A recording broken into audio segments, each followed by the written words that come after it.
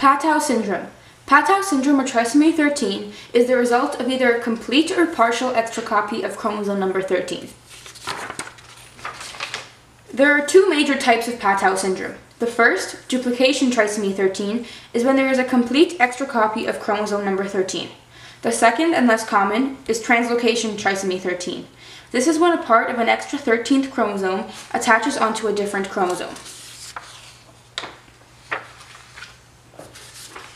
Duplication trisomy 13 is not inheritable.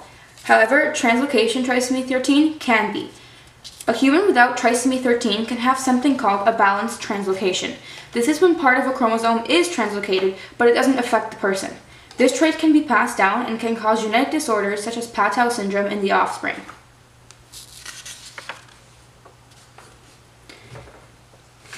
Signs and physical symptoms of Patau syndrome include unusual facial characteristics,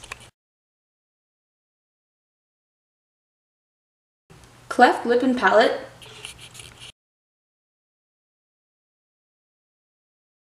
polydactyly and abnormalities in genitalia, and omphalocele. Other symptoms of Patau syndrome include seizures, mental issues, and stunted growth. There is no cure for Patau syndrome, but surgery can be done to remove the cleft lip and palate and to fix any heart problems.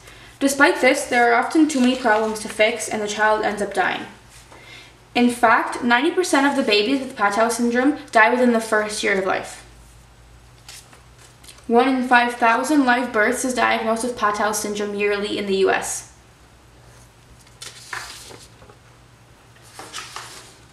To diagnose Patau syndrome, an analysis of the cells to get a karyotype is needed. To harvest the cells, it can be done by amniocentesis, blood sample, or using cells from the placenta. Fetal ultrasounds can help to suggest trisomy 13, but they are not at all accurate.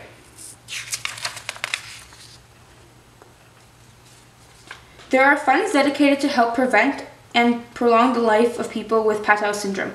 One of these such funds is Hope for Trisomy 13, which donates money to research foundations.